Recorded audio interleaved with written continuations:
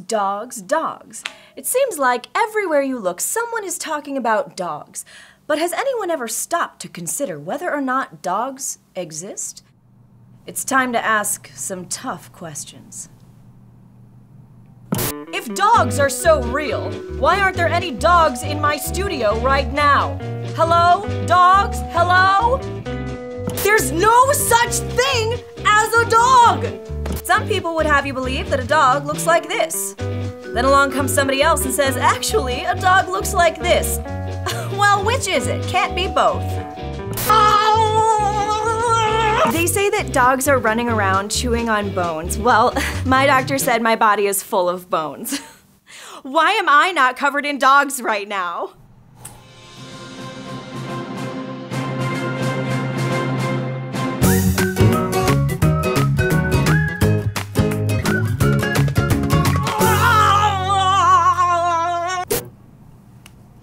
No such thing as dogs. It's important to do your own research. Science is all about observations or noticing things with your senses. So listen with your own eyes, smell with your own ears, look with your own nose. You know what I mean. Think about your own observations, scientists. What kinds of dogs have you seen? I've seen black labs a lot. I've seen a Dalmatian, I've seen a Husky, a Shih Tzu, a Chihuahua, Bulldogs, a bunch of other dogs. Toy poodles, they're cute. You've seen a Chihuahua, and I've also seen a Golden Retriever, and that's it.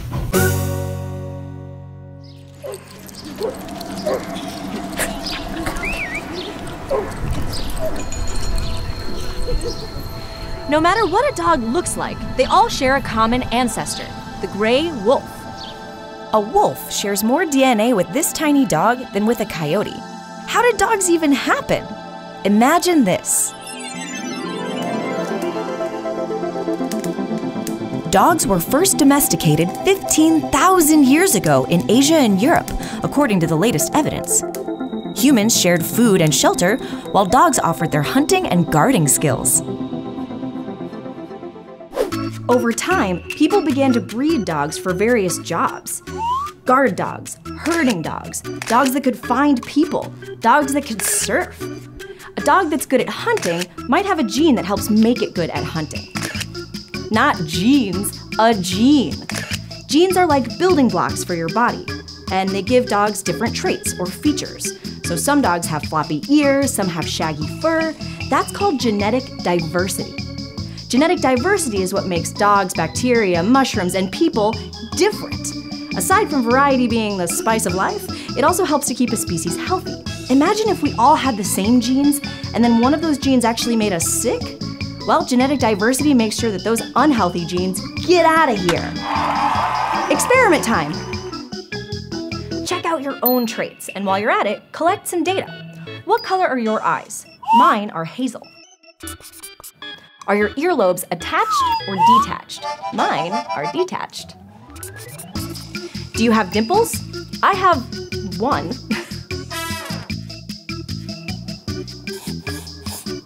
These are all traits caused by your genes. Now ask someone around you the same questions. If you're related, you're more likely to have similar traits, but you might be surprised by what you observe. You can try using a chart like this one to keep track of your data.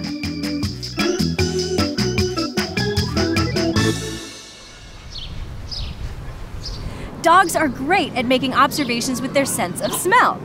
Even this pup, whose sense of smell is 60 times stronger than yours or mine. Scientist Alexandra Horowitz puts it this way. You or I could notice a teaspoon of sugar in a cup of tea. A dog could notice that same teaspoon of sugar in 2 Olympic-sized swimming pools, or over 21 million cups of tea. A dog's nose is how it interacts with the world. That's why it's not rude to meet by sniffing butts. Dogs excrete chemical information through their butts. So it's basically a handshake. For dogs. It's basically a handshake for dogs. Don't try this at home. I mean, come on, this is obviously photoshopped. At this point, if you believe in dogs, you're living in a parallel universe. And can anyone even prove that cats exist? I'm not saying dogs are a hoax invented by tennis ball companies. I'm just saying some people believe that. and we should listen to what they have to say.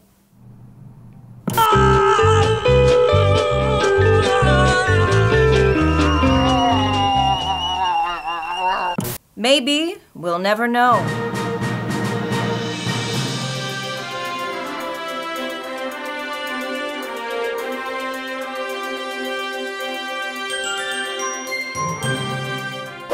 You might have noticed that dogs spend a lot of time sniffing the ground before they do their business. We scientists like to call this checking their pee mail, but it's more like their social media feed. Dogs can tell the age, the size, the sex of another dog just through smells. Who else has been here? How do I know all this stuff? Well, I collected evidence through my observations and from other scientists around the world. Still though, don't take my word for it. Check out a book on dogs, talk to an expert, or go straight to the source and ask a dog.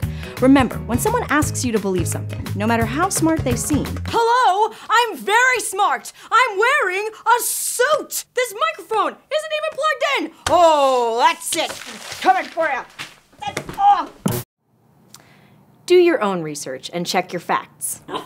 Here's some research now. Oh, just the cutest research I've ever seen. What do you think, scientist?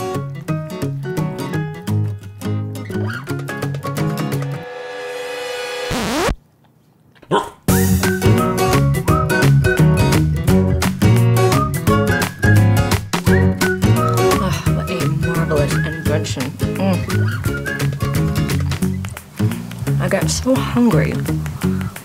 Being so right all the time. And we're live.